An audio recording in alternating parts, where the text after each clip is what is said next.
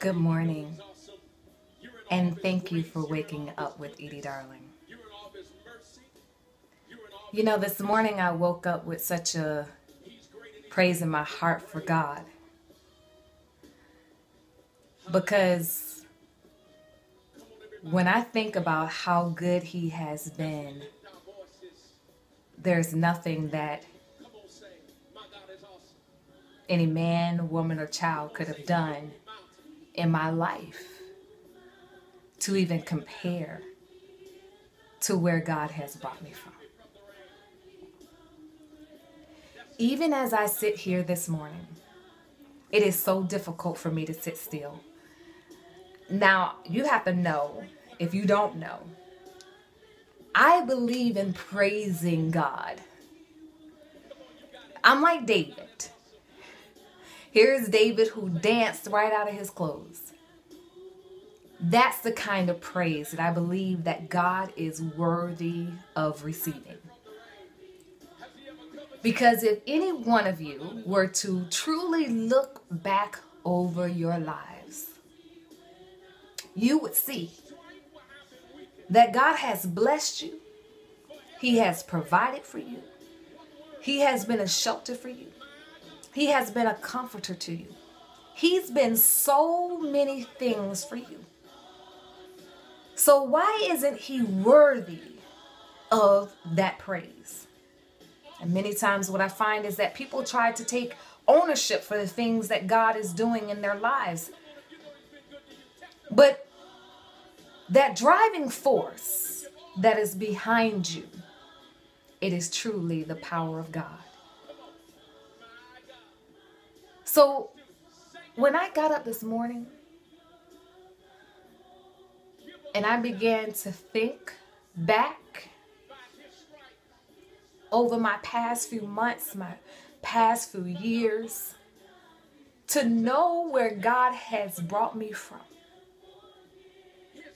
He's brought me through some very traumatic experiences. Now, He must have thought I was strong enough to get through it. Because I think if it was anybody else in this circumstance, and we have to be careful when we say, "Oh, I wish I had the life of this person. Oh, I wish I had the life of that person." You don't know the hell that that person has gone through in order to be where they are today.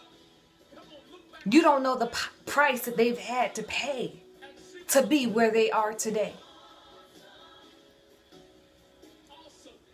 Because to have lost a husband through divorce, to have your home life as you know it turned upside down, to have yourself have to rely on God for everything when it comes to your finances because you couldn't go to work, you couldn't be able to provide for your own self. If it had not been for God's grace and mercy over my life to say where I really had to put His word to test in my life, where I said, "Now listen, God, I know you are a provider.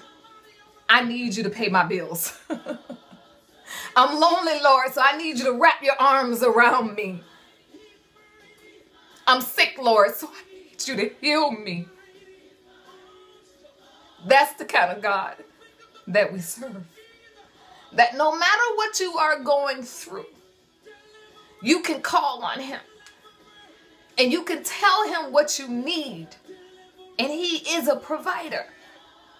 Now, I'm not going to tell you it's going to be easy. Because it wasn't easy for me. It wasn't easy.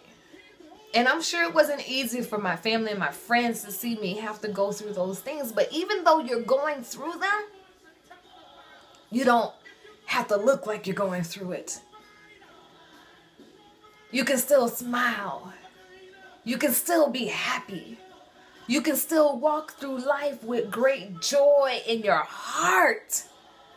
Knowing that, look, I serve a mighty God who is able to do exceedingly above anything I could ever ask or think. And I'm going to put that God, I'm going to have Him show me, truly show me that his word is real. And he did exactly what I expected him to do, because I don't expect anything less of God. We serve a mighty God. So I say to you this morning, get in a place of praise. That even if it doesn't look like God is doing anything right now in your life, praise him for the small things. And as you begin to praise him in the small things, watch how he will begin to bless you in the larger things. Peace and blessings I send you, my friends. Peace and blessings.